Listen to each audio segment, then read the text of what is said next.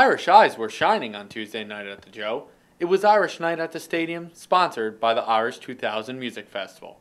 4,452 eager fans jam-packed the Joe to watch the first game of a three-game set between the Tri-City ValleyCats and the single-A affiliate of the Philadelphia Phillies, the Williamsport CrossCutters.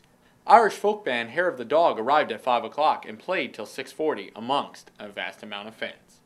There's a lot of Irish tradition and Irish-American history here in the Capital District, and I think you can see it here tonight with the great turnout that they had so early, to kind of come out and celebrate your Irish heritage.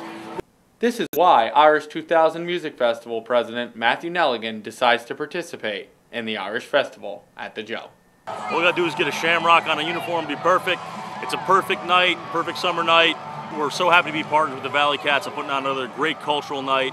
Hair of the Dog, bagpipers, dancers, and great music, and great baseball. Great baseball indeed. The game started off tied 1-1, but in the bottom of the second, the Cats had a power outburst.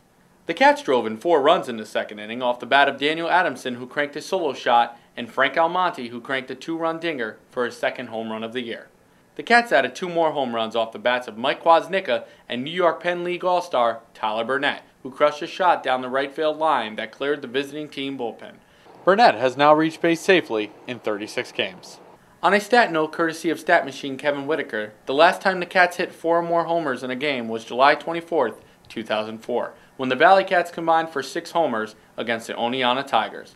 ValleyCats ace Carlos Quevedo pitched a gem, going 6 innings allowing only 2 runs with no walks. Quevedo has gone 62.2 innings pitched, only allowing 3 walks on the season, an impressive ratio of 1 walk every 20 innings pitched.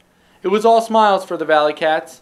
The Cats would use great hitting and great pitching and take the W 8-3. On this night, the ValleyCats continued to have the luck of the Irish on their side. For ValleyCats Network, Elliot Travis.